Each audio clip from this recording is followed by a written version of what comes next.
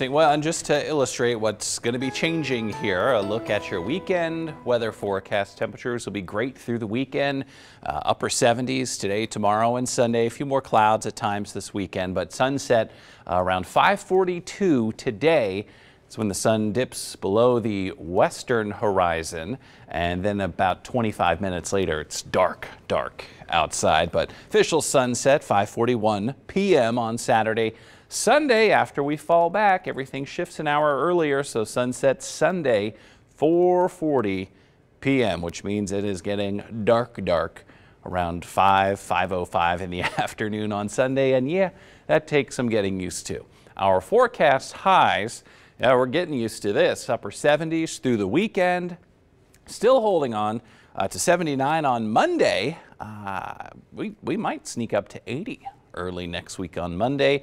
Tuesday, we've got mid-70s, and then a cool down catches up with this middle of next week. 60s will kick in Wednesday and Thursday and probably stick around for a while after that. Light breezes through the weekend. Yesterday and the day before, the top wind speed at the airport was 10 miles per hour. That's nothing for us. It's as calm as it gets. It's been nice. But we will, after the weekend, Monday, Tuesday, catch some 25-mile-per-hour southwest gust.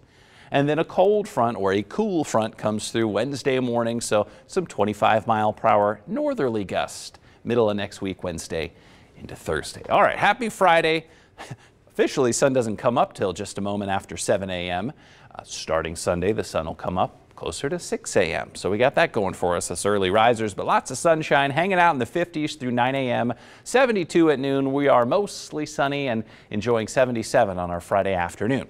78 on Saturday, still calm, increasing clouds. Sunday calm, dealing with the time change, but 79. Next week, some southwest breezes as we enjoy the 70s Monday, Tuesday, but then those north breezes catch up with us, and it does get chillier starting Wednesday.